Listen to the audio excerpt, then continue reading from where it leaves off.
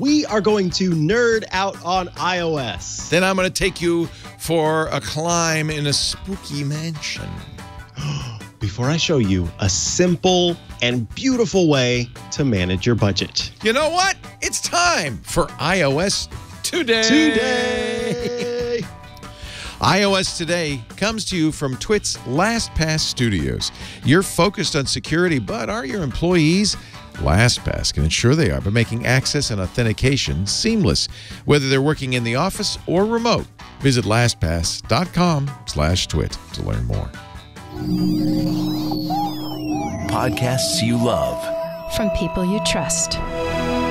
This is TWiT. This episode of iOS Today is brought to you by Manscaped. Manscaped promotes clean hygiene when it comes to shaving your you-know-what.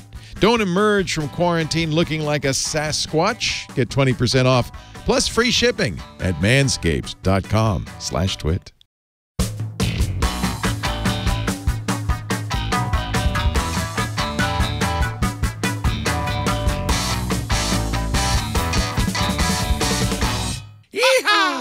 Hello, Mikah, Sargent. I'm Leo Laporte. Everybody, welcome. Welcome to iOS Today. Mikah is the boss of this show. Did you know that? I'm the boss. He's the boss of this show. I say, hey, you know what we're doing this week? We're talking about nerdy stuff you can do on iOS. Actually, this is appropriate because we want to dedicate this show to a wonderful nerd that we all adored, Grant Imahara, who passed away suddenly of a brain aneurysm at the age of 49 this a couple of days ago. And he was, of course, the Mythbuster. I did not know this, but he also rebuilt all the R2-D2s for the prequels and was one of 3 controllers of the R2-D2s in the prequels. Really? Yeah, he was an amazing, talented engineer and an admitted nerd. I'll never forget the day he came by our brick house studio, and everybody, of course, because it's Grant, is like, oh, Grant Imahara's here, Grant Imahara's here. And he's so unassuming and sweet and kind. We did a triangulation with him. I interviewed him for triangulation, and he was just fantastic. So that's awesome. Yeah, wonderful guy. I gotta look that episode up. I didn't know. Yeah, and he really will be missed. You know, he was just a great nerd. So today, tabletop gaming. Grant, if you're watching, this is for you, buddy. Yeah. So I think I'd like to hear you shared in the chat some really interesting tabletop games, and mine more focuses on tracking. You got like 20-sided die and things like that. Yeah, right? Exactly. Yeah. Whereas you have some options for actually playing, it seems, tabletop games on your iOS devices, which is exciting.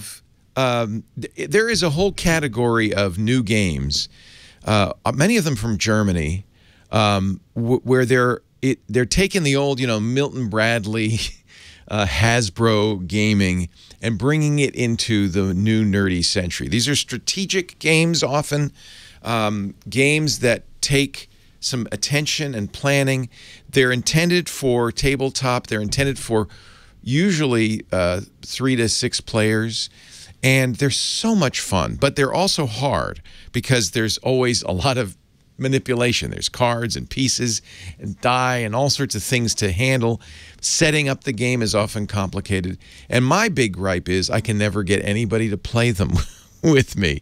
You have to be with a group of nerds. Now, once we come out of quarantine, I'm going to find a group of nerds. In fact, here in Petaluma, they just opened a tabletop gaming and wine bar. Oh, that's right. Yeah, they did. Now, I was looking forward to checking that out before all of this happened. I have a feeling, I hope they're still there when this is all over. But I thought that was a great idea. You can get little snacks and you can go in, and you don't have to have somebody to play with. You can go over to the Carcassonne table or the Settlers of Catan table and say, let's get a game going. So I'm going to show you, I think, 3 of the best games for tabletop gaming. The games that I've owned for some time but can never get anybody to play with me. And I would say, in every case, these are 3 pretty good interpretations of the game. This is Carcassonne, and actually, let me do this via the Apple TV, because I think you want to hear. This is a really quite a visceral experience. So I'm going to put this up on the Apple TV here while we play this game. Let's go to input 6. There you go, Carcassonne. And we're going to go back to the main menu. This is kind of the prototype for a lot of these games. The idea is you're building a medieval town, and you're competing with others to control the roads and the cities. So this, complicated already, and it's actually a fairly simple game to play. Notice we can do two things. We can do a local game, which if you're like me and can never get anybody to play with you, you can play. And then, but there is an online version, which is nice. So now I have to say, and we talked about this earlier. These games really are better with real people in the real world. So you can actually add players, and you have some choices on the AI players or the computer generated players. You can play AI focused, AI builder, AI aggressive, AI conqueror. These are different styles of play. So let me have a conqueror in there as well. So now we're going to play with 4 players. And we can choose, which is really nice. You'll have to pay extra to unlock some of these expansion packs. One of the nice things about all these tabletop games is, as they became popular, they would add additional features. So once you kind of mastered one version of it, you could add features. But I haven't unlocked any of those. Those are in-app purchases. Do you want to play with fields? Yeah. Dead tiles? Yeah. Remaining tiles list? Yeah. I don't, This is for more advanced players. You don't have to worry about this. And let's just play a game. I'm just going to show you briefly the strategy. So in the real world, you would be placing these cards to build a town or a series of towns, to build an area. The nice thing about Carcassonne when you're playing with a computer is you actually get to, it'll actually tell you what the next card is. It's down here in the lower right. And it'll show you where you can place it. Because Carcassonne, the way it's set up, can only be placed in cards can only be placed where they continue a road. They don't block something. Now I have a choice. I can claim one of 3 parts of this card: the road, the fields, or the town. I like claiming towns because that's a potential for a lot of points. So I'm going to say that. So that's my move. I placed a card. I placed a man. And now the other players are going to do their thing. Oh, see, he's already built a city. That gave him 4 points. You get the idea. We're going to vie to control roads, control cities. The person who does the best job of that wins. I like this idea here. Now, maybe people are going to see that I'm not really great at this. He's already got that. It's a really... Does this seem... Now, I have to say, this is a fun game to play because there's a lot of strategy. I mean, this is... Right. This is, chess-level strategy. It's also fun because you're competing. It's fairly quick. A game shouldn't take more than an hour. And if people are relatively speedy in their moves, it'll even be faster than that. Yeah, I like to do that.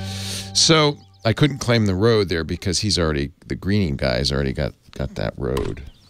So I won't play on and on and on with this, but this saves you a lot. You can imagine doing this in the real world. You need a big table.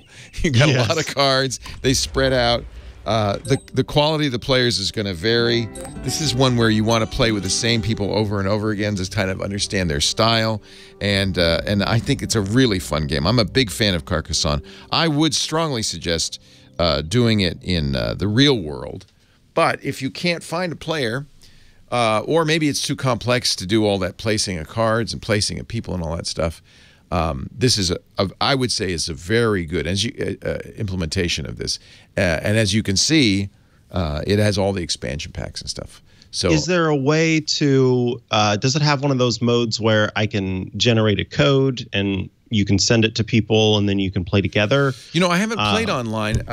That's an interesting, let me see if I can go back. Because that'd be super cool if you could play it with friends and family who are elsewhere, as opposed to randomly selected people online. It looks like I can register it. Register an account. Let's just see. I wish it would let me. I love it when they let me use Apple to do that, right? It's so much faster. It's so much faster. I did not bother to investigate that. But I'm going to guess that that's the case, that you could probably set up a game code and say, all right, everybody, let's play together. Because you don't want to play with randos. You really do want to play with the same people over and over again, like your Monopoly game. Yeah. Yeah. That would be nice. Yeah. Your turn. I could beat you in Carcassonne. Do you think you would want to play that? Does that? Yeah, I could see myself playing it for sure. Yeah, it's that little bit of strategy where it's a little bit more of a brain tinkler. Oh, it's much more. And what's nice is every game is completely different. Unlike Monopoly, where it's always the same. It's the same. Every time you play Carcassonne, it's a different landscape. It never repeats. You get to build something at all that kind of stuff is really good, fun to me. And the one advantage of having a computer do this is the scoring is a pain in the butt. A lot of these tabletop games, the worst part is the accounting. And the end of this game, there's a lot of accounting. And so it's nice to have the computer to do that. Yeah. The one that I want to talk about first, because it is a little bit less platform agnostic, is Dice by PCalc. So this app is available in the App Store for $1.99, and it is created by the developer, James Thompson, who makes the PCalc calculator app. That's why it's called Dice by PCalc. But there are a lot of tabletop games that use these polyhedral polyhedral dice, and this is a great app for doing true random, or I guess pseudo-random rolls. And then you can set things up like, I'll go into the settings, I can change the size of the dice, I can I can add sounds if I want to. You can have them actually speak those results out loud. There are different styles available. Wow, he made this elaborate. I thought it was just an Easter egg. It's just very elaborate. Yeah, it's a full-on system now.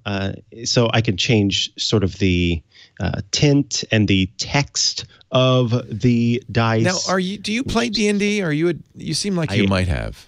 Yeah, so I'm a huge. In fact, every Tuesday, today is one of those days at 5 p.m. Pacific time. I play live. We stream it live online. You're kidding. A Dungeons and Dragons game. Where would I find that? You can head to. It would be is it live? Is it on Relay FM? Theincomparable.com/live. So Jason Snell's The Incomparable. At 5 p.m. Pacific, other times and other places. If you head to theincomparable.com/live, you can also follow my Twitter account because I usually will retweet that we're live. But yeah, I play a half-elf druid named Elevor, and we're currently in the midst of a wild chase against a vampire lord. So it's been pretty wild. That's hysterical. Oh, I got to watch it. Who else plays with you on that? Dan Morin, noted author. Aline Sims, a podcaster, and the first person who got me into podcasting. Jane Ritt, she is an educator and also a big tabletop gamer. Tony Sindelar, who is the Dungeon Master. He is also a huge Dungeon Master tabletop gamer. And Erica Inson, who is a I think Nebula award-winning podcaster who does a Doctor Who podcast. See, so, it might be generational. I must have just missed this. The D&D generation? D&D, yeah. Because I never played it. I've literally never played it. Oh, man, Leo, it's so much. I mean, see, you have the right. It requires... You need a good dungeon master, a storyteller. You need a good dungeon master, absolutely. And you need character. I feel you need players who want to buy into the world. You don't want someone who's just going to kind of sit there and ho-hum, la-da-dee-da, but actually buy into the world and play. Because it's essentially you're all making a story together. That's the whole point of the game. Right. And so that's what's so much fun. There was one point, I know I'm going off script here a little bit, but there was one time where everything worked out perfectly. So one of the skills of a druid is that they can convert themselves into animals. It's called wild shape. And that's obviously part of the reason why I wanted to be a druid. And so I had turned into an octopus, and we were fighting this water dragon, and I had gone into the water dragon's hoard and found a potion of flight.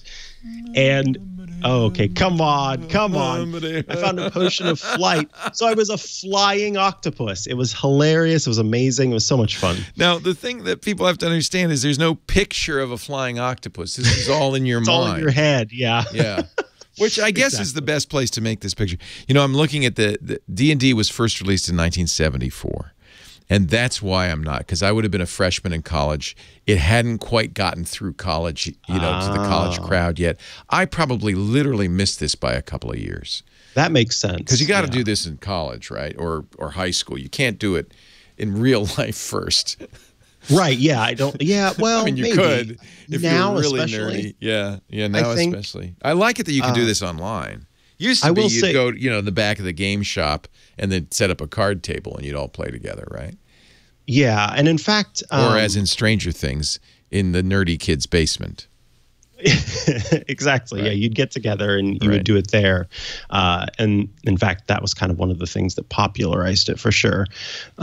Stranger Things, yeah. Popularized it again, I should say. But there are some visuals as well. So I'll just show here. You can see that as we're playing, characters are there on the left, that we've got a map that the people who tune in can see live. So there's an aspect of it that's got some visuals to go along with it. Well, I'll have to watch that. Theincomparable.com/live, 5 p.m. Is it every Tuesday? Almost every Tuesday. 5 p.m. Pacific and Tuesdays. All right. Yeah. Anywho, but Dice by PCalc, the reason why I wanted to talk about that. Do you guys use that? Yeah, most of us do. Yeah. I have some actual physical dice as well. So if Dice by PCalc does some rolls that I'm not happy with, it's random, obviously. Then I'll say, oh, no, I'm switching to my real dice. And then go back whenever inevitably I get a 1 with my real dice. So it's all silly. But that is because this dice app has the polyhedral dice that you need for so many different types of tabletop games. There are you need as many surfaces as you need, which could be what, exactly. 20 or more, right? Yeah, exactly. Yeah, 20 or more. Yeah. So there's one. I mean, there's a whole bunch of different kinds that you might need, and 20 is the most common one in Dungeons and Dragons. You roll a d20, and that kind of helps shape what you do in the game. So yeah, Dice by PCalc, available for $1.99 in the App Store. There are other dice apps out there. With Dice by PCalc, you're supporting, you know, a great developer, but also the different types of styles of dice is one of my favorite things about it. There are so many different kinds you can use. Yeah. What's next from you, Leo? Well, I'll show you another game that I think is a really fun, again, tabletop board game, but nicely, I would say very nicely moved to the iPad. The iPad really makes a very good way to play these games because it's, especially if you have the bigger iPad, it's big enough to see the game. You know, I wouldn't play this on a phone probably. This is this is called Ticket to Ride, and I'll just tap the icon here and we can start playing. So this is a not so dark. Sometimes people don't like the kind of medieval flavor of a lot of these games. This genre is more like 19th century railroading, but and again, they have an online version as well as local, and you have to create a Days of Wonder account, which I probably have done, but I'm gonna pretend I think we're just going to skip the online play. We'll just show you the local play. But again, that's a nice version. And see, they make a little money, a little extra money. These all are a couple of bucks to get the basic game, and then there's in-app purchases where they can make a little bit of money. So we could play solo, which is just by myself, local, which is, I assume is more like pass and play, where we're playing with other people, but we want the iPad to do the work. Let me just play solo for right now. So I bet local is the game code registering thing. So we could play, Leo, we could play Ticket to Ride together. You would, I think, enjoy this game. Yeah, so I create a game and then we play on the local Wi-Fi, right? And you can even say Apple devices only or not. If you know, You can choose the map, but let's just cause for purposes of showing you what the game looks like. Yeah. Same idea. I can add players. I can make the players be different. We probably should if they're all the same name. That's going to be very confusing. And then we can play. We're going to take turns trying to build a railroad across the United States. The longest route is worth 10 points. You start with 45 cars, and you can lay track. You're going to get these cards you see on the right, and we can lay track across the United States. So they're dealing out the cards that will be my cars from this deck, and then I will play first. So we don't really need to go on and on, but so this is, I can choose which route I want to build. Toronto to Miami, Helena, Montana to Los Angeles, or should we go for the big one? This is a 22-pointer. That is Seattle to New York. So I'm going to choose 2 tickets, 2 different routes I want to build. You get the idea. It's, you know what? Mm-hmm. If you think about it, structurally, this isn't so different from Carcassonne. We're trying to take over territory by building railroads. And there are, of course, obscure rules and so forth. And I can drag my car to somewhere depending on the route that I want to build. I think we'll do that. Oops. Oh, I have to use a blue one here. Nope. All right, you can see that I have not played this game in a long time. There we go. So we're... So you get the idea, I guess. I mean, I think I don't need to belabor this. Lots of people love this game. You can see if we were playing in the real world, we would actually... It's actually a little different in the real world because you don't have a map. You're just laying down the track. But it's a fun game. I think it's a lot of fun. I think you would like it. It is more that the roaring 20s. Actually, it's even more the gay 90s feeling. And so it's a little lighter, a little more fun. Kids might like it a little bit better. Ticket to Ride. And I think this is a fairly good implementation, especially because you could have it be pass and play, so you could still play it as a tabletop game without all the cards and the die and all the different things, that you'd have to be passing out, doling out. Less accounting, always good. Exactly. Actually, you're handling the accounting side of this. I'm doing the games. You're doing the accounting. Oh, yeah, you're right. You're right. Exactly. Yeah. In fact, my next accounting, for my next trick, I want to talk about Reroll. Reroll is a free app that lets you, it shows you how to create characters. And you can, that's often one of the problems. Anytime you start a new game that you want to play with your friends specifically in the sort of D&D role-playing game space. So it doesn't just have to be D&D, but any of those role-playing games, you need to create a character, and your game master or dungeon master will ask you for an icon that represents your character. Reroll was created to help you facilitate that. And so there are 2 ways that you can go about doing things. You can just create a character. So I'll hit that plus button in the top right corner and make some character art if I want to. But it also walks you through the creation of a character specifically for Dungeons and Dragons. So I'm just going to do the character art only section just so you can see how it works. You can choose the type of race that you are. So we'll do... let's go with a furbolg, and we could choose a masculine character or a feminine character. I just did a feminine character, so we'll do a masculine character this time. Then this is for Dungeons and Dragons again. This is for most of the role-playing tabletop games. Tabletop role-playing. Yeah, okay. Yeah. So we can choose a body type. Did you use this to create your elf? I didn't. I didn't know that this existed at the time. Yeah. This is a really nice thing. And so I had to use some sort of stock art to create my character. Oh, so you can actually use this as your as an image for your game. Yes, exactly. Nice. And a little character that can walk around in the game. So we'll choose that. I can make adjustments to the facial hair. I'm just going to move through this a little quickly. Different hair types, bald, a big afro, kind of cool. Yeah, let's go with that. And then ears, because it's a furbolg, we can make adjustments to the ears. We'll stick with the standard ones. And then what do we call this furbolg, Leo? Herman the Conqueror. Herman the Conqueror. Wait, is it called? Yeah, there we go. And, well, maybe I guess his name should be Herman. And then we'll put his short bio down at the bottom. Herman, the Holy Conqueror. Herman, the Holy Conqueror. Whoops. All right, boom. We can tap done, and then we've got Herman there.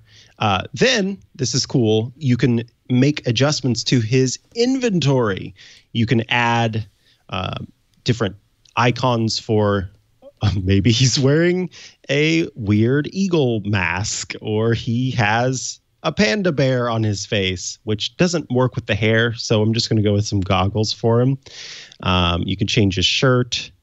And you get the idea here. This lets you create not only a character, but equip the character with the equipment that you would actually have. This pulls, these icons are created based on what types of content you can get in most of the tabletop role-playing games. So you'll notice that, across the game, if you have leather boots equipped, then it's very easy to find some leather boots.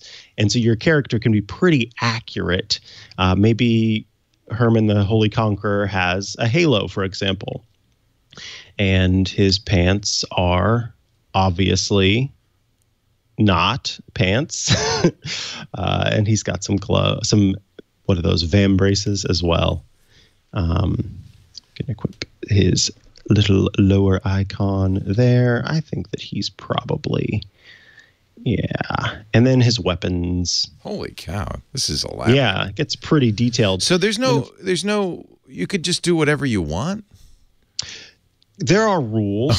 So are there any rules? There seems like there are rules. This seems like anarchy.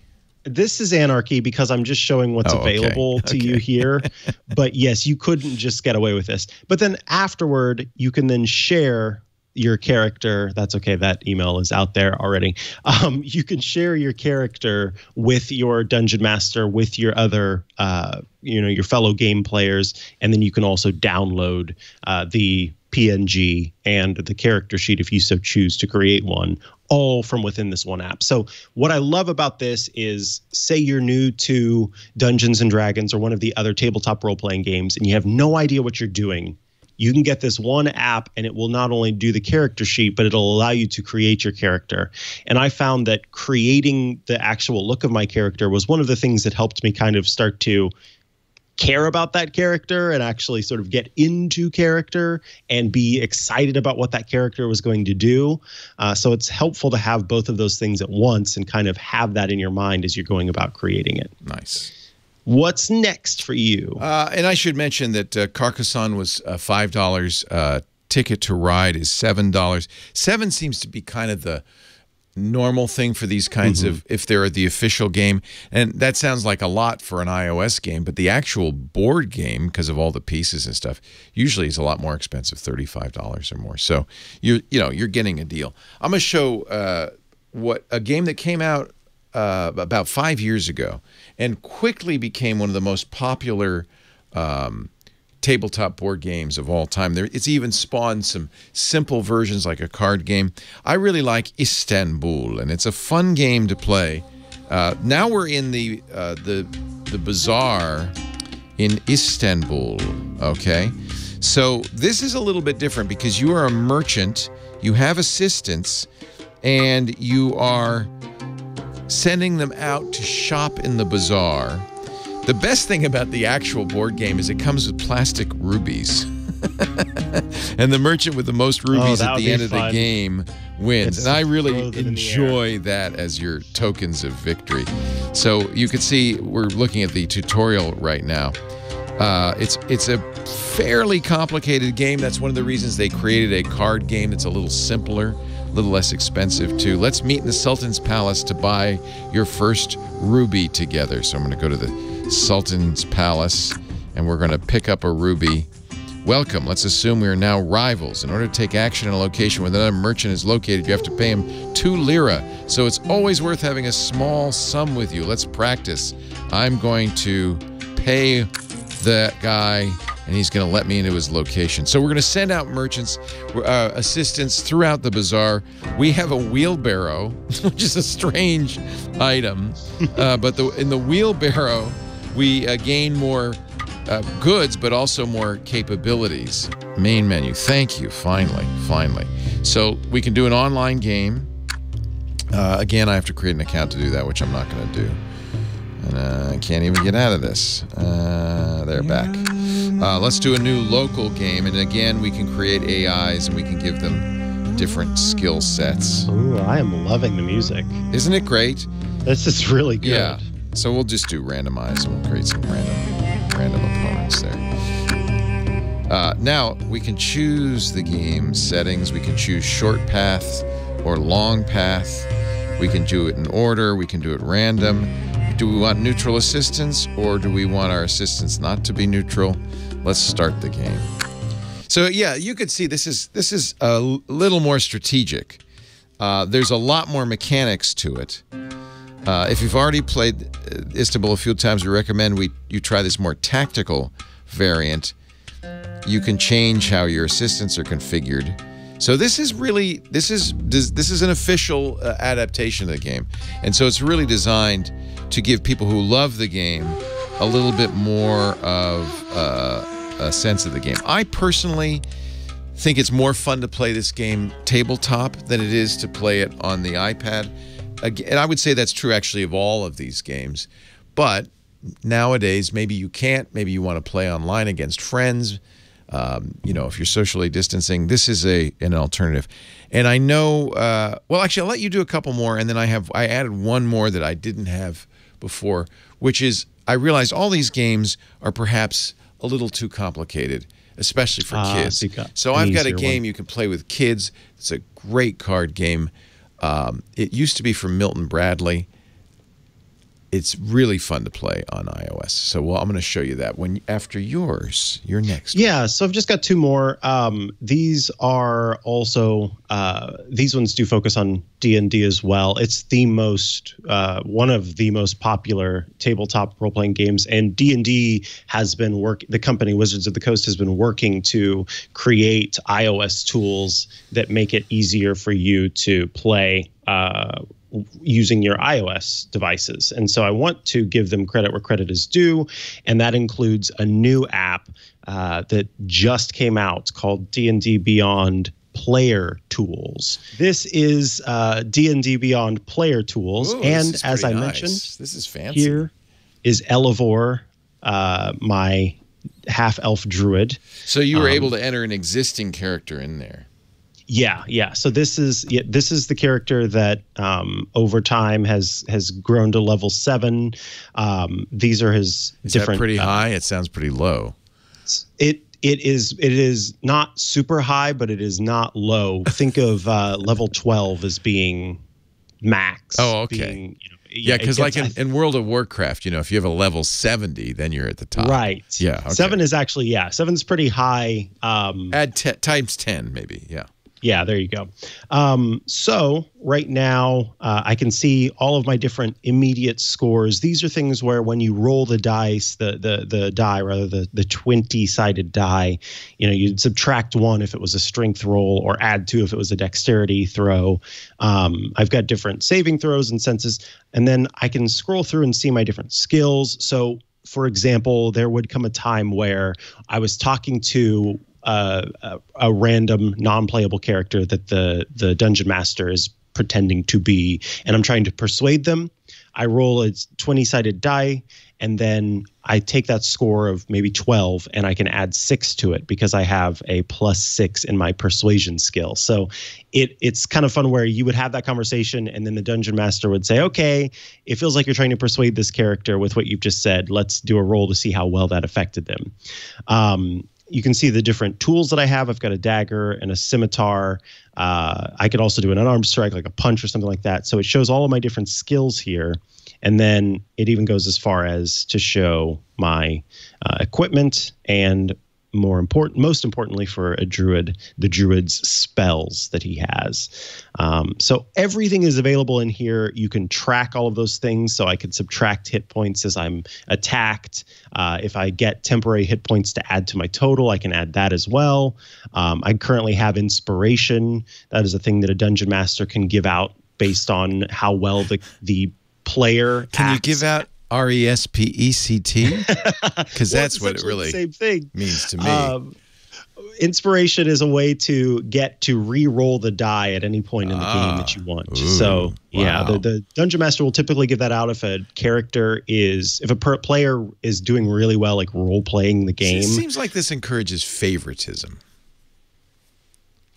I don't know. You got to trust your dungeon master, don't you? Yeah, exactly. And he's really good at he's good at it. Yeah. Anyway, I have to, like I said, I have to give credit where credit is due, because Dungeons and Dragons, or the Wizards of the Coast, came out with D&D Beyond, which was originally, and I'm going to show you the other app here, just a way to look at your player, the books that you had purchased, the content that you had purchased. And so you could see, the books, the character guide, and all of that information. And it didn't used to be as helpful as it was, because you couldn't keep track of your character in it. It only lets you see, how the game is played. So you'd have like your rules and stuff like that in there. That is the D&D Beyond app now. My voice is trying to go away on me. And that exists as a separate app that you can get for free with in-app purchases. And it has the player's handbook, the basic rules, the dungeon master's guide. So anyone wanting to, try this out for the first time, you need to have the dungeon master's guide. You need to have the player's handbook. Nerd. In order to understand how to play. So those are the two that I wanted to mention. Leo, take us away with your... A little less nerdy, kids.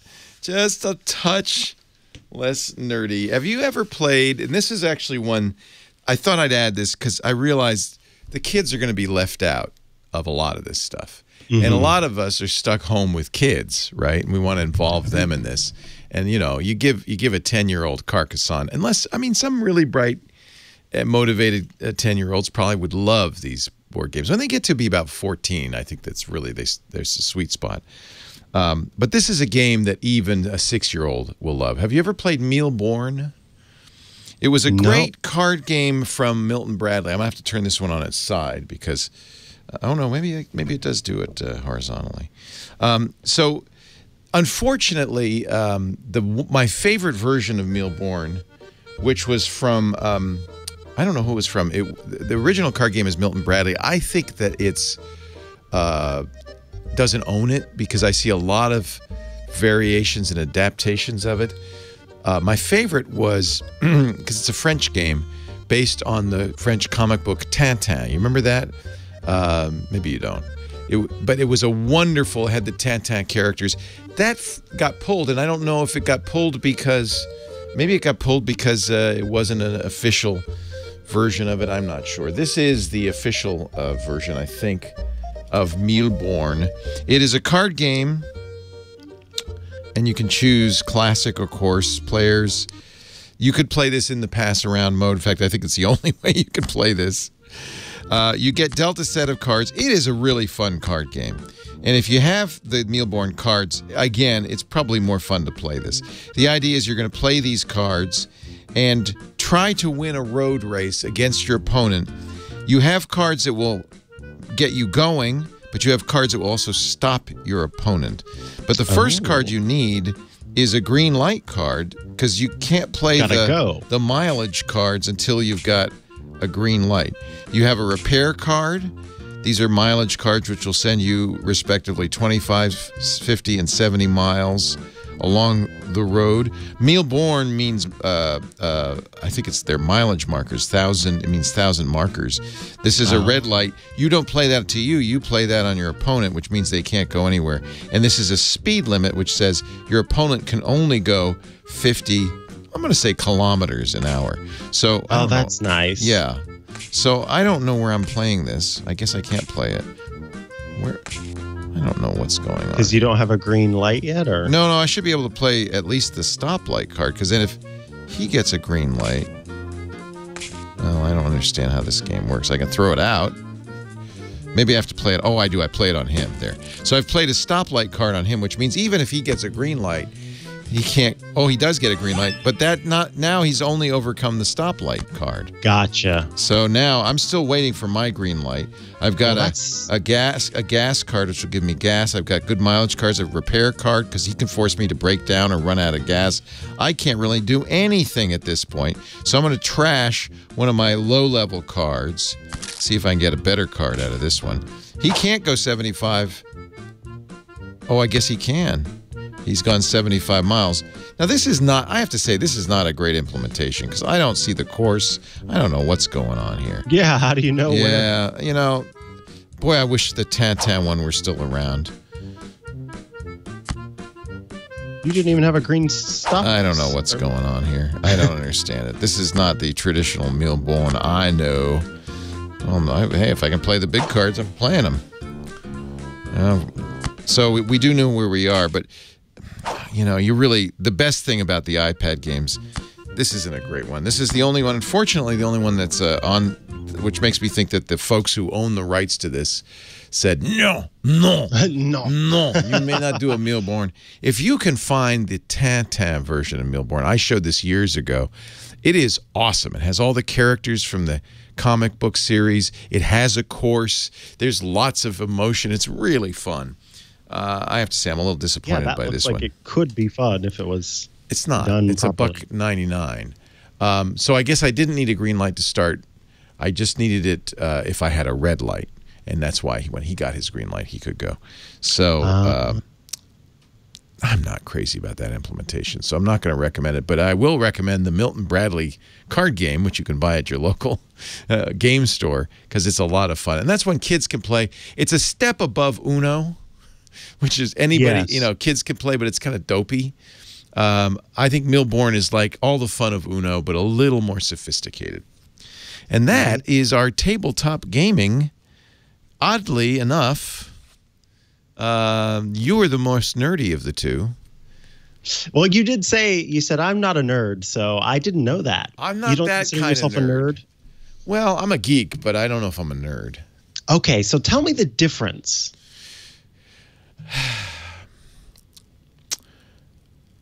I believe.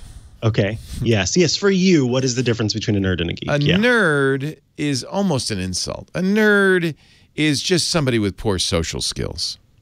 Interesting. I believe a geek, on the other hand, is somebody who cares more about what's going on above the belt than below the belt. They're more, and they tend to have very distinct passions. So it is possible, I think, to be a tabletop geek. Uh-huh. A tabletop nerd implies somebody with poor social skills. Gotcha. And Interesting. I don't think that just because you're a geek, you have to have poor social skills. Right. So I think they're separate. On the other hand, that's just my definition. Right, that's yours, yeah. A lot of people think that all geeks are nerds. I would say there is an intersection of geeks and nerds, but not all nerds are geeks and not all geeks are nerds. In other words, you could be a tabletop gamer nerd and not be into technology, right? Mm-hmm. That's a nerd. Geeks really, I think, tend to be into technology. That's just my definition. Right, you know what exactly. I'd like to talk about? Because geeks and nerds, as well as normal people, or as we call them, normies, need to pay attention to grooming. Don't you think our sponsor, 1,000%. our sponsor, Manscaped, is all about manly grooming tools? Let me open my Manscaped box here. I've got, oh, I love this. This is a great gift. If you are sheltering in place with a gentleman, you may indeed have occasion to make some suggestions toward better grooming. That's when this Manscaped kit comes, the Perfect Package 3.0 comes into play. This is one of many devices offered by Manscaped in the Perfect Package 3.0. This is incredible. The Lawnmower 3.0. which is a amazing waterproof cordless body trimmer that has ceramic blades and operates at 7,000 RPM. That super high speed means fewer nicks. Well, no nicks. You can't really nick yourself or cut yourself with this. It's a safe thing, and it even has a special headlight. So when you're going down those dark tunnels, you can see clearly where you're grooming. And listen how quiet it is. It's so quiet. You can go into the bathroom, do a little grooming, and no one will even know, but you will emerge. Please excuse me while I freshen up for a moment. Pristine into the world. It also comes... Angels will sing. Ah! It also comes with a beautiful crop preserver, the reviver, the cleanser. It even has a foot deodorant, which is nice. In fact, when I do, I love this incredible Manscaped shaving kit, which is really beautiful and nice. It's a luxury travel bag. You also get a pair of anti-chafing boxer briefs. No chafing is another important part of life. The trimmer, the travel bag, the boxer briefs, all of this in that famous Perfect Package 3.0 plus Peak Hygiene Plan. Ooh, you don't have to worry about keeping your blades sharp either. Manscaped will send you replacement blade refills every 3 months when you purchase the Perfect Package. This is a great gift. No commitment. You can cancel anytime, but what a great gift to send somebody. Now, I want to show you something new. They just sent us. Are you excited about this? You had this all along. Yes. The new Shears 2.0 nail grooming Look at kit. that gorgeous case. Watch this. I love this. We open it up. We pull the little tab, and here's your nail grooming kit. This, notice, by the way, the metal box. So this is a really nice case. You get everything you need in here. A perfect pair of tweezers.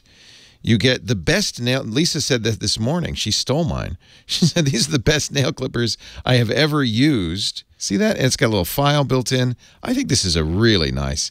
She says these are super sharp. Oh, yeah. You can tell nice. It's got a nice, like, what is the word I'm looking for? Leverage. It's got good leverage. Oh, so really good leverage. Yeah.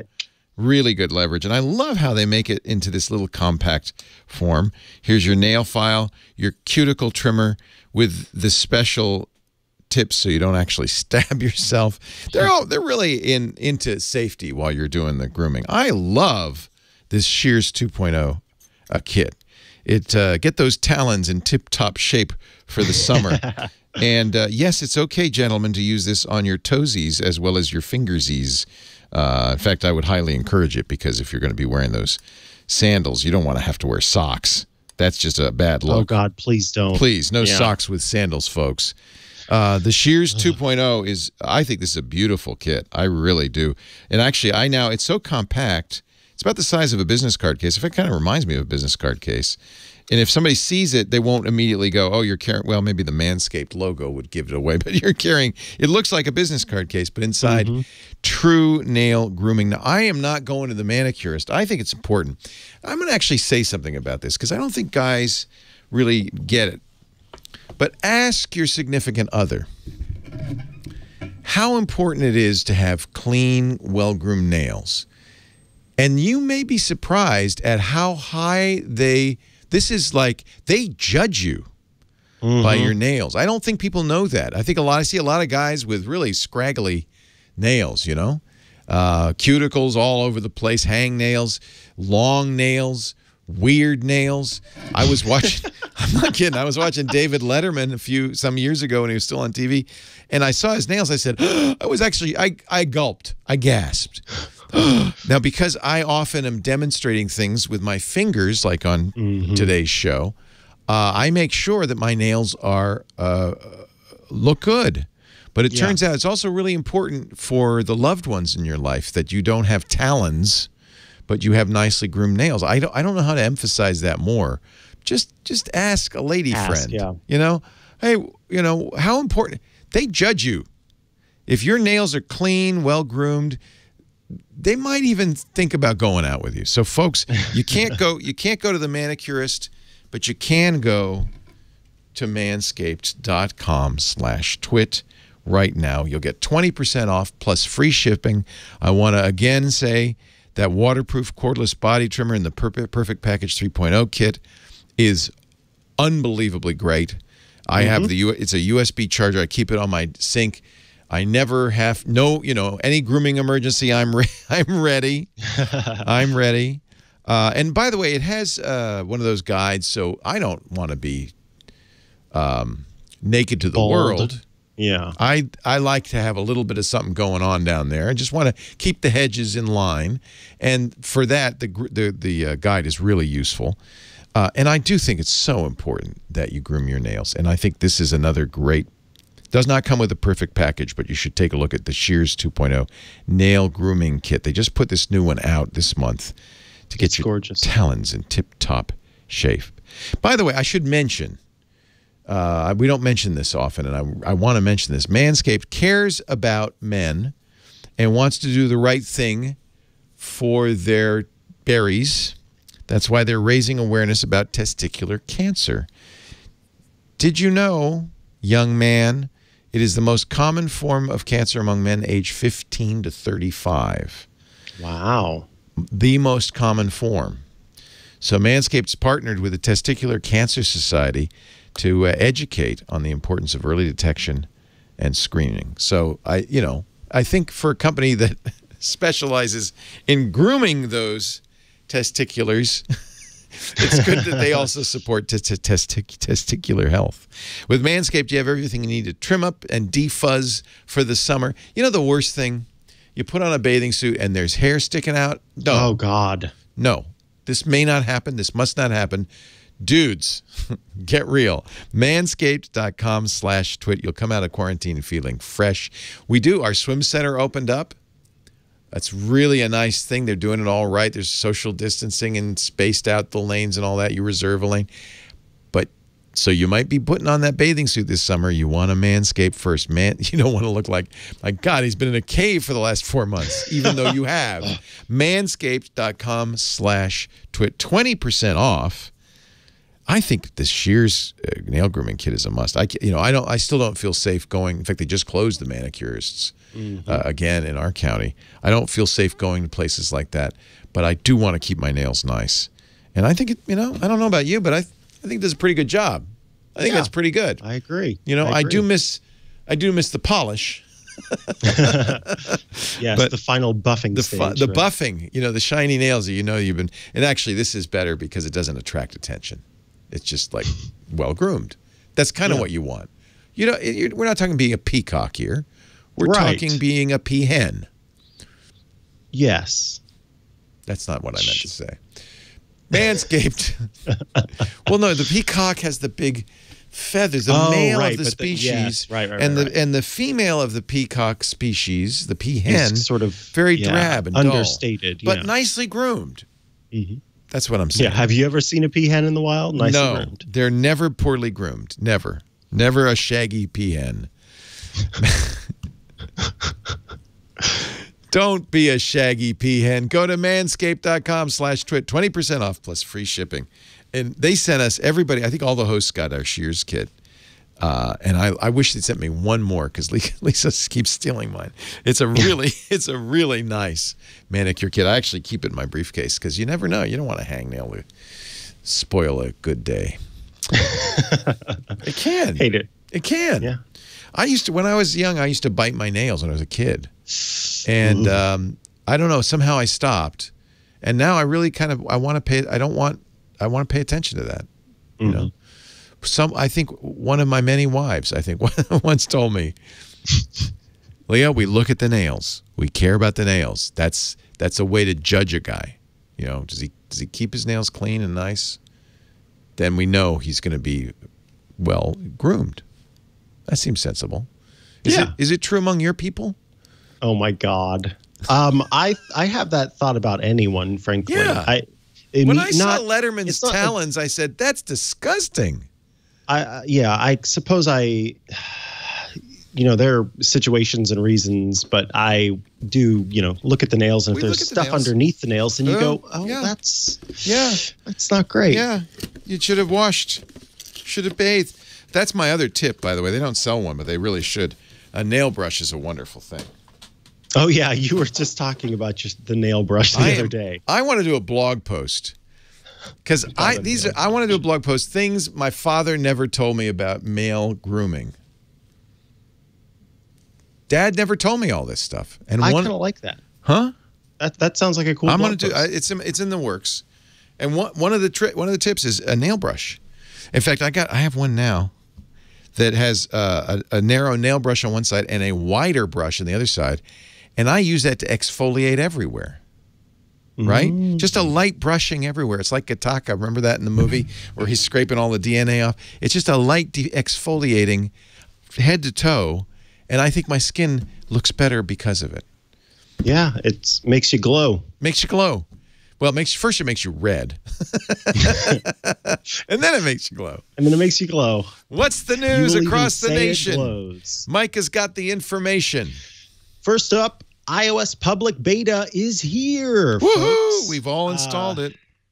Many people have installed the public beta, are trying it out for the first time, seeing how it works. Yeah, if you want to hop on the beta train, the iOS public beta is here. It's at beta.apple.com. As soon as you slacked me, I did it. What are you thinking so far? How are you feeling about it?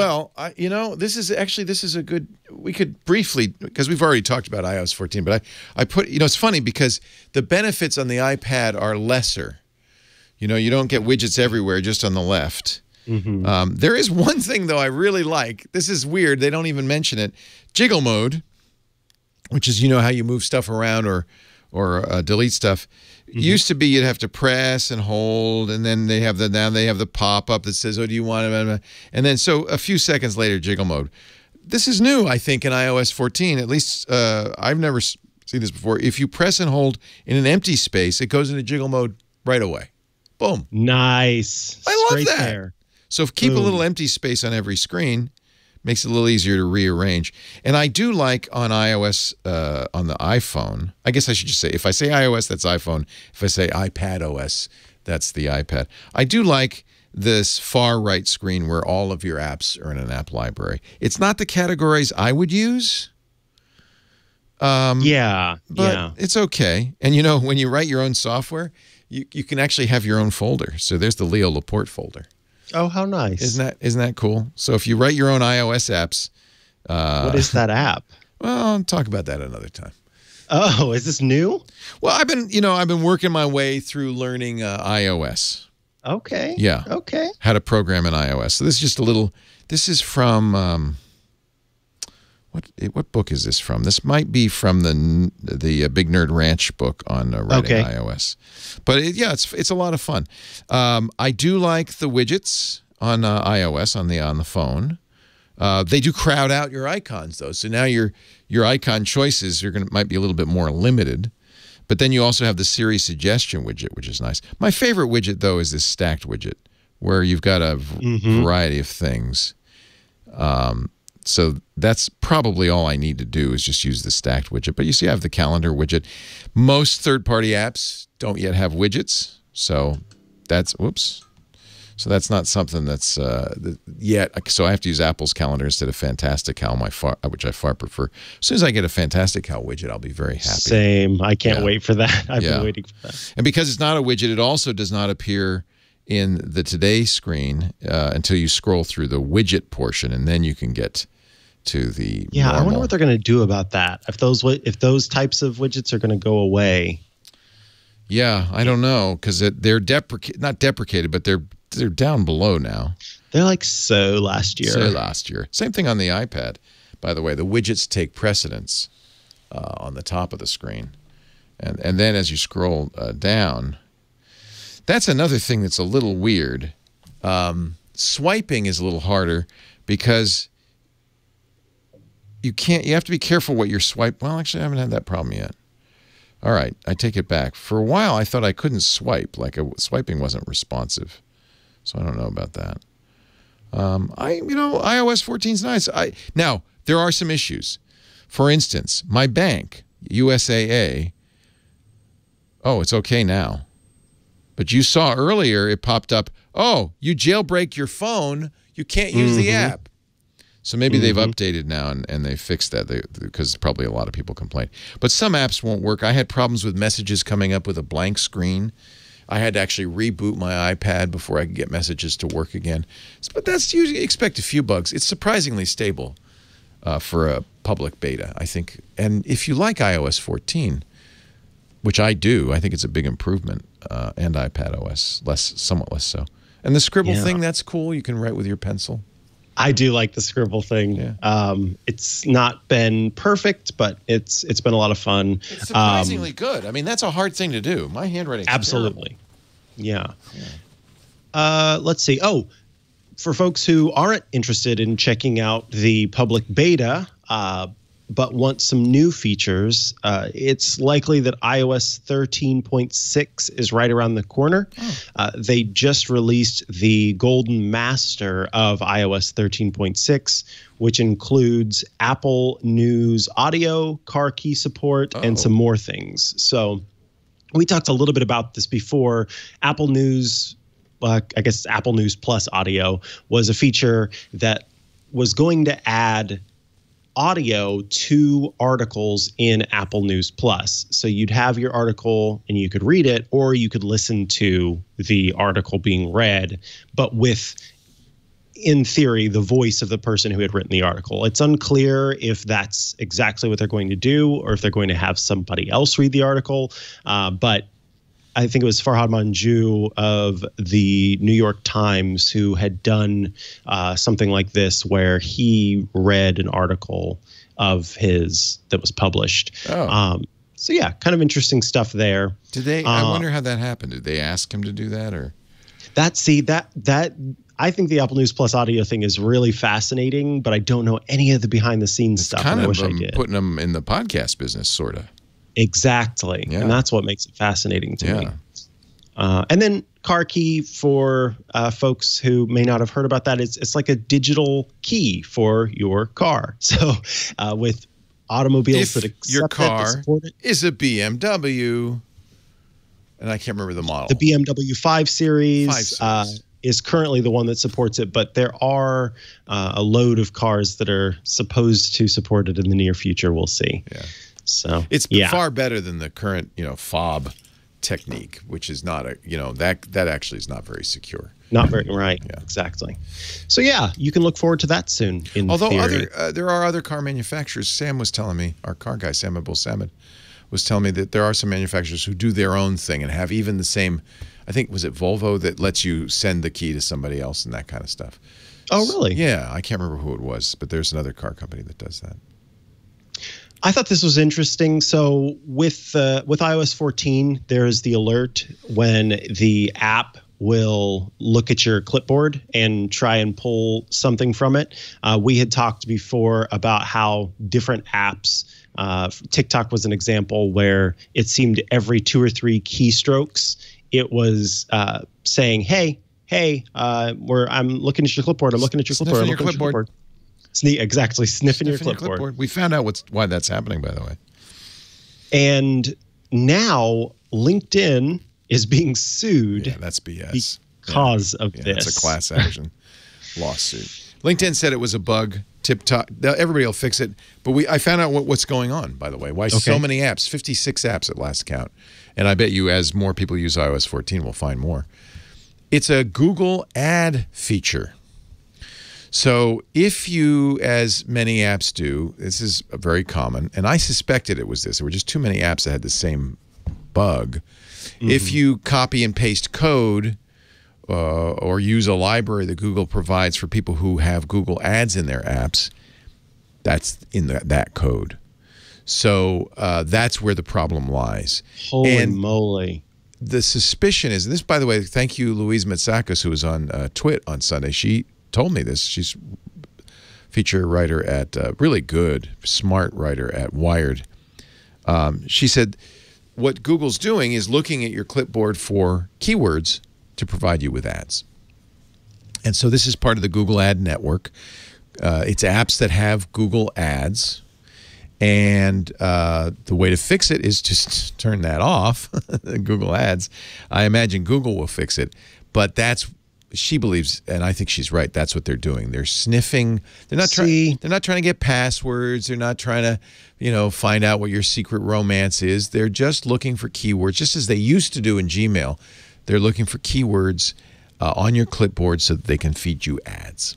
All right. See, here's why this is frustrating to me, because for the longest time, I have been trying to convince my significant other that he still has this fear. And I think that it becomes reasonable after a certain point, even though we know as tech people, it's not the case. He has this fear that different apps are listening to the things that he talks about. And I've explained, if you are doing a search for this, if you are Google searching this, or you are on a certain app and you talk and you type about this or whatever, then your Google searches and all that kind of information will pull things up. But there have been times where we have had a conversation about a show and, he within the same day ends up showing me an ad on his phone for merchandise related to the show, or more information about the show, or articles. Yeah. And I've been trying to, and he goes, see, they have to be listening. I'm like, I promise you they're not using your microphone to listen to you. But this is something that I didn't know about that is very easily one of the ways that they're clearly doing this. So the clipboard thing. That's the problem, is that we're leaking information about ourselves all the time in all sorts of ways we're not aware of. And so I don't think that Amazon Echo or Siri, or I don't think they're listening. Or the Instagram app or whatever. They're not listening. My daughter said that her friend shouted at the Instagram app, baby ducks, baby ducks, baby ducks, baby ducks, like 10 times. And then, even though she'd never done anything else with baby ducks, started getting ads for baby ducks. So it's, who knows? Who knows, And of course, have to test that myself. When TikTok does it, that's a little more concerning than when Microsoft's LinkedIn does it, by the way. And I think it's pretty safe to say, great article by Ben Thompson on Stratechery about this today on TikTok. It's safe to say, because of its, the country TikTok comes out of, China, it's fairly safe to say that you could assume that that app is snarfing whatever data it can get. Mm-hmm. And so I am happy that Apple is being more proactive here and warning you when something like this is happening. I don't know if you should rely solely on it, but I think thank you, Apple. It's a really good thing. I agree. I want to be aware of it at the very least. Yeah. There's a new report. It's an exclusive about we saw during the keynote, the WWDC keynote, that the Apple Watch in this next coming iteration of iOS or watchOS will track dances. And I love that. It tracks. By the way, that's the good tracking. It'll track it for the activity monitors, so you got some calories burned. Yeah, you get your workouts in for doing workout style dances. Yeah. Well, this article goes into detail about how Apple went about getting this information and what it does to, properly track this stuff. So Apple put a bunch of metabolic carts on dancers and then had them perform the dances. And these carts, I guess, have a bunch of different metabolic measurement tools. And then you can, check the breathing response, the heart rate, and all of that information to get a proper and accurate measure of caloric expenditure during a dance workout. Apple said when they first came out with the watch, they said they were doing this with other workouts like rowing and bicycling. And they even showed video of athletes with masks on them and motion trackers and all of this stuff as they did these exercises. So they're just, that's how they add a new exercise. They have to monitor and see, first of all, how you detect it reliably. And then second, how do you measure the metabolic effect of those exercises? I honor Apple for doing this event, this effort. Yeah, I think it's really great. I love this. They would put on their wrist, the Apple Watch, and then have all of the other stuff strapped to them as well. Yeah. And they would try to figure out how wrist movement related to hip movement. So when a wrist goes this way, what does that mean for a hip on average? And then they took all of this information using the accelerometer and the gyroscope to detect the difference between dancing with just your arms, just your lower body, or dancing with your entire body, and then added in the heart rate data to double check And so that way it would remove extra calorie credit for just moving your arms, or add in calorie credit if you were doing more than just that. So it's taking your heart rate to sort of use for body movement, as well as your wrist movements to determine how the rest of your body moved, and all of that information together properly with different things canceled out so that it was as accurate as it could be. So if I just do the Elaine dance, I'm not going to get credit. Right. I'm not moving my body. You won't get as much credit. Exactly. Yeah. Yeah. It'll only be the calorie burn for the thumb arm movement. Yeah. The thumb movement. Yeah. Yeah. So I thought that was a pretty interesting thing. You can read the rest of it. It was the Hindustani Times. Yeah. Okay. Yeah. Thank you. Yeah. Let's move on to feedback. Feedback questions from you, the listener. Yes. So Jeff wrote in to say, last night I got a warning. I can read it. I got a warning. Tell me a magnetic accessory is not certified for my iPhone and could be degrading my camera. I recently got the iPhone SE upgrading from the iPhone 6s. I used the case Alex Lindsay from MacBreak Weekly recommended, the Vina V-Commute. Since the SE was the same size, I just transferred the case over to the new phone. He'd never seen that warning before. That's interesting. Yeah, so that Dropbox link, that's my Dropbox. If you want to open up that screenshot just so you can see what it shows. Wow, that is interesting. Now, we know that the iPhone compass is magnetic. Mm-hmm. I did not know that. I thought it was doing something else magically, but no, it's a magnet. So any magnet near the compass will throw it off, and you won't be able to get true north anymore. Yeah. On the other hand, I'm sorry, magnetic north anymore. But on the other hand, damaging the camera, that's another thing. It must be quite a magnet, and it must be near the camera. I think the thing it would damage is the internal optical image stabilization. I think precisely. Yeah, the camera elements move around in a field, and it would conceivably those would be fragile and damaged by a very strong magnet somewhere near the phone. So yeah, I would trust it. I would say don't use that. I like that Apple is putting up that warning. I wonder how many times they came across this issue enough to provide that notification for folks. Well, they strapped a whole array of sensors on people, and they had them walk through magnetic fields. No, I think that's interesting. Yeah, you don't get. Do you get that warning for the compass? I don't think you do. And I've always said it's because a lot of cases have magnets in them, and I've always said, oh, that's fine. Don't worry about it. It's not going to damage your phone. It probably won't damage it. I notice it doesn't say damage. It says just degrade performance. But it is something to be aware of. Both your compass and now apparently optical image stabilization can be affected. It also is using pixel shifting, and I wonder if that might also be affected. Pixel shifting, I don't know if that's a mechanical, but there are definitely some mechanical things inside the camera. Yeah, I just found that fascinating anyway. Yeah. Thank you for that. Thank you for sharing that. Yeah. Paul writes in to say, hey, I'm trying to download the public beta of iOS 14, and for some reason, it's not recognizing my iPhone 11. It keeps on reverting to the following screen attached. And again, this is on my Dropbox. Any ideas? You can see there's no download button, but the grayed out image below. So if you scroll down, there's a part where it says download this profile to the iPhone. Yeah, install profile, and then the button, keep going. It's grayed. Yeah, oh. You can't see it because it's so gray. You're just going to have to believe us. It's right here, but it's just so gray that you can't. Wow. It's just not coming through. But it says, it's a grayed out button that says iOS device required for download. So you do have to make sure that your devices are registered, first of all, so they know that using the same iCloud account that you're using for your developer account or your beta account. So make sure you log in on the same iCloud account that your phone is logged in. And then you do have to download that profile. Yes. And it's a little bit different now than it used to be. There are a couple thoughts that I have here for you, Paul. So yes, first, you head to beta.apple.com, make sure that you've registered with that iCloud account for the beta. Then check to make sure that the profile is not already on your phone. So it used to be that... To be clear, by the way, maybe, and I did this too. I did this on the web. Mm-hmm.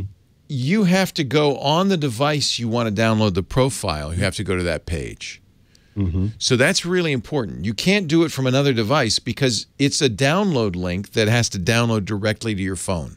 So make sure you get your iPhone 11 and then go to beta.apple.com/profile to download that profile. You'll get a grayed out button if you're on any other device. Yeah, exactly. So maybe and then you have to pop open, once you've downloaded it, you have to pop open the settings app, and then you'll see a little flag there at the top that says new profile. New profile. Now, install it. My other thought is this: if you are doing all of those things correctly, make sure you're not in private browsing mode, or that you don't have, or temporarily that you don't have extra sort of either Safari, what am I trying to say? Safari cookies or all these things turned off, because some of these devices will try to, or some of those features will try to obscure the profile of your device, meaning that the web browser and the site does not see it as an iPhone, but instead might see it as a, Mozilla. It's accessing it via the Mozilla browser.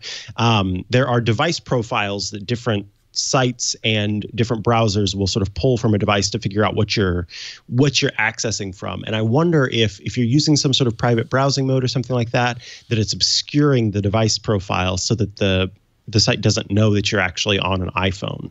That's my only other thought of what could be going on here for why it's not recognizing it as an iPhone 11. Of course, make sure you're up to date. You've installed all the updates and all of that stuff.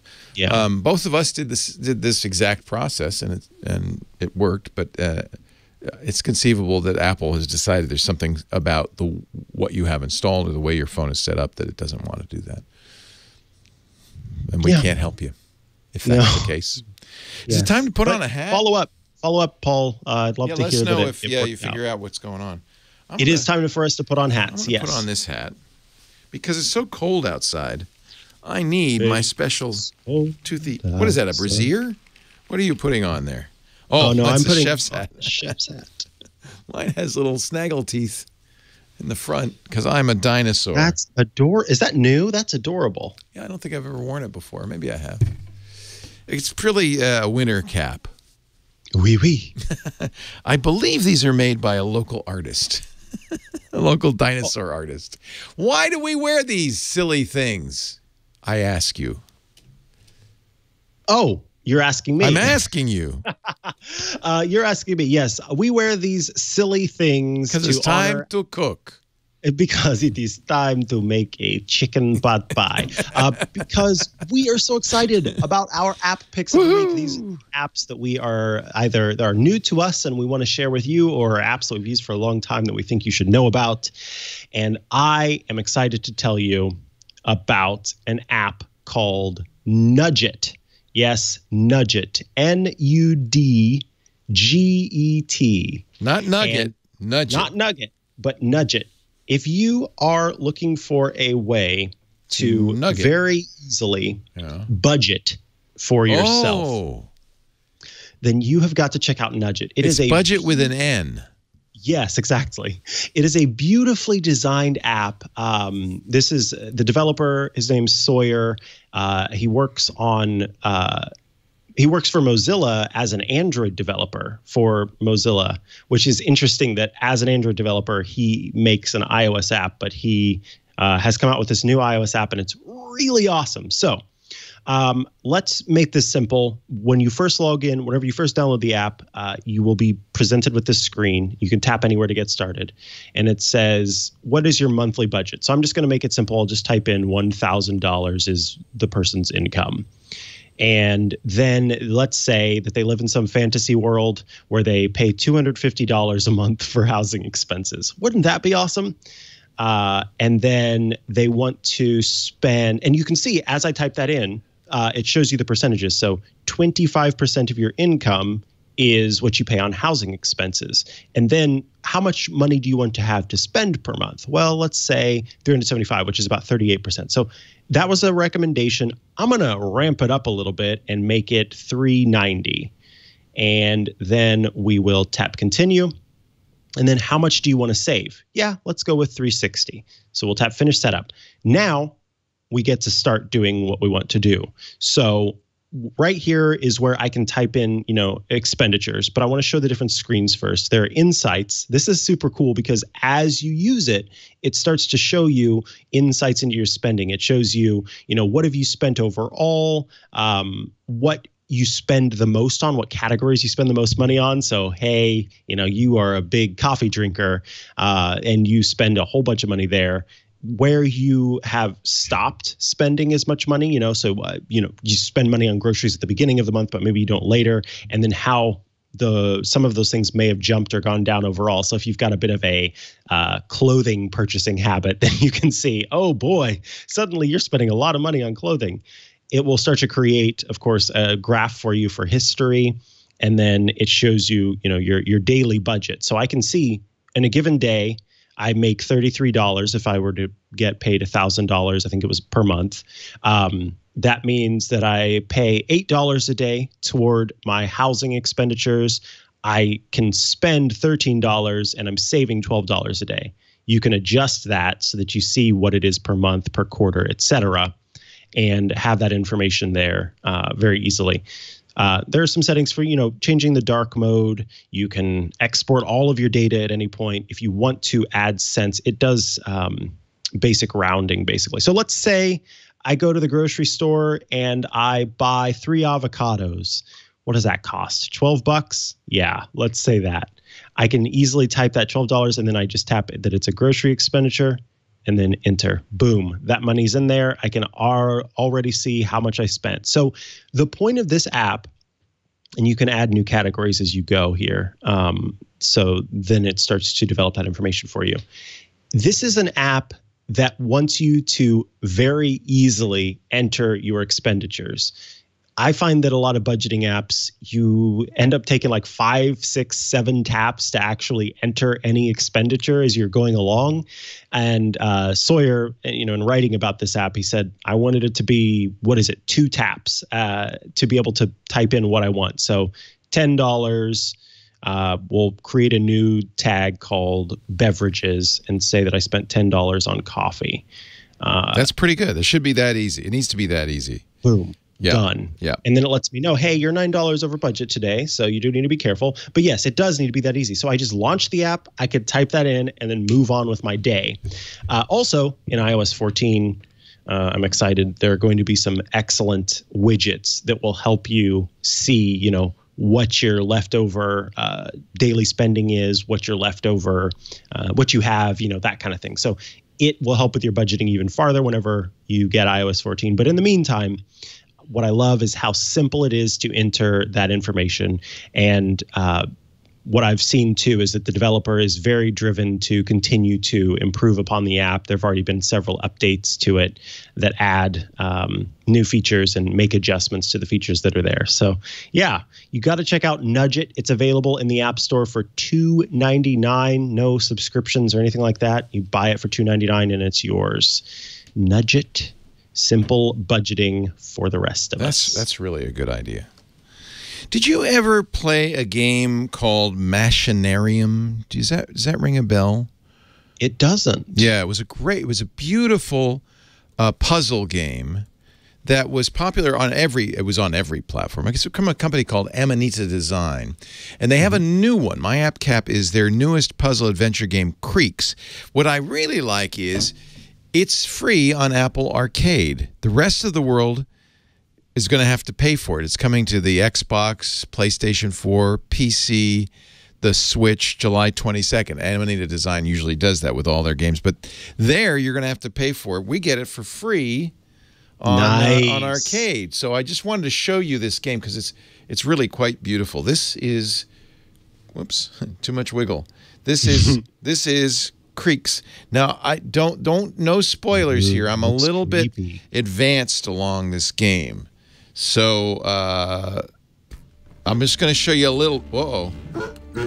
Okay, there's a robot dog. I'm in a creepy house, and I've got to find my way around this house.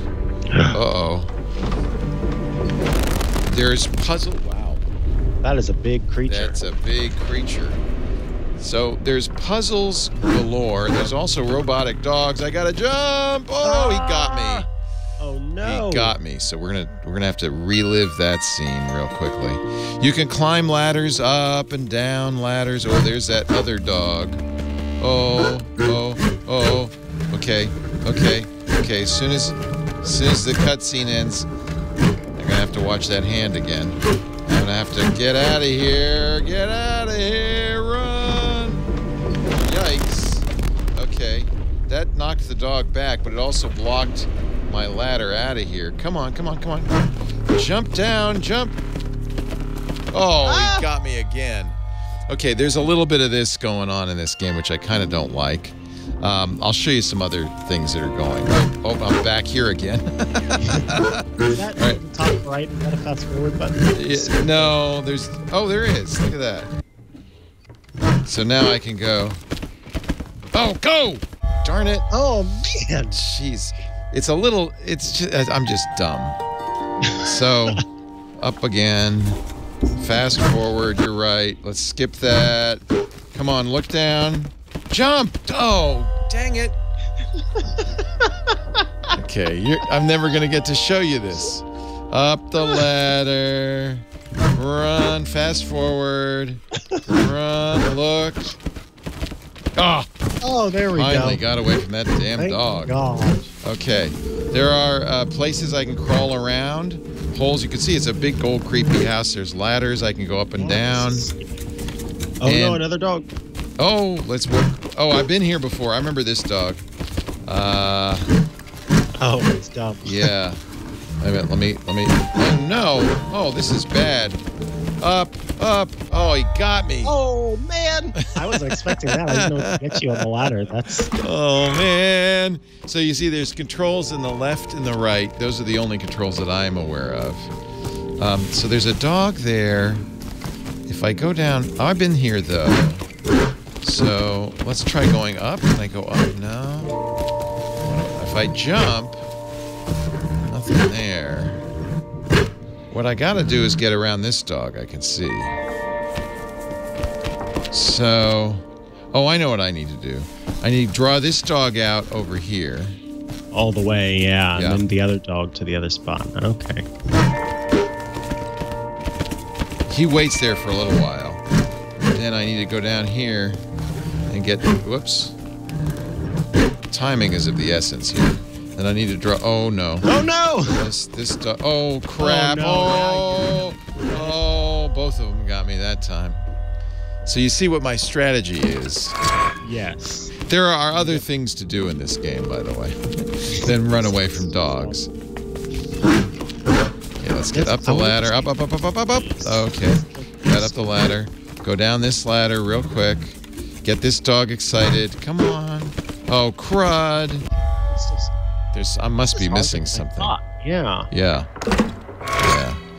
I love the artwork. I wonder if there's a way I can go back to the beginning. Let's go back to the beginning, because I want you to see a little bit more of this.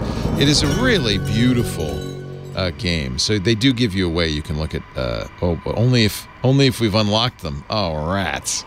So I haven't unlocked those paintings. Let's see what options there are. Language, controls. You can use a controller on this. If you liked Machinarium, I'll reset progress so I can start over again just to give you a little bit of more of a sense of it. So we start in my room. It's not going to be a great game for people who don't like repetitive actions, but I have to say, I think it's such a beautiful game.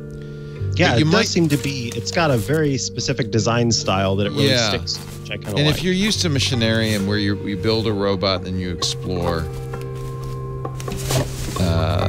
you'll get this. I have to fix this light several times.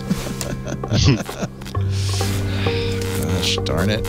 This darn light seems to be really... It's hot. Whoa, wallpaper peeled. That's interesting. Let's fix that. Go back here, sit down. I'm just trying to, read a book. Oh, man. Just trying to read a book here. Let's fix that one more time here. Oh, crud. Uh-oh. a little scary now. Oh, the whole thing unpeeled. What the heck?